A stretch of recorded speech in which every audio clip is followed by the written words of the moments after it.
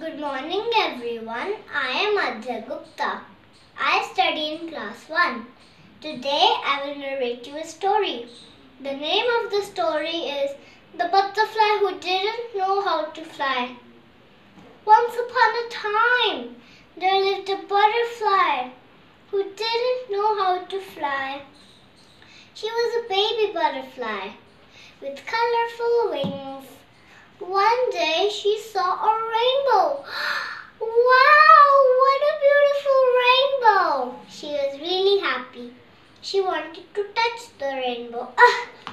I want to touch it. Oh no, I can't even fly.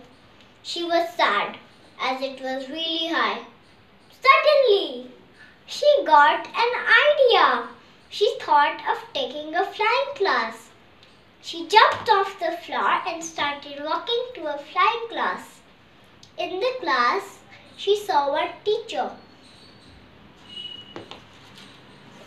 Her name was Miss Bennett the Butterfly.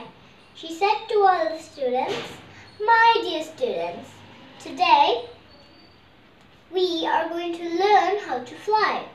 First, flap your wings, flap your wings. Next, jump up high, jump up high." Students, you have to practice this at home every day.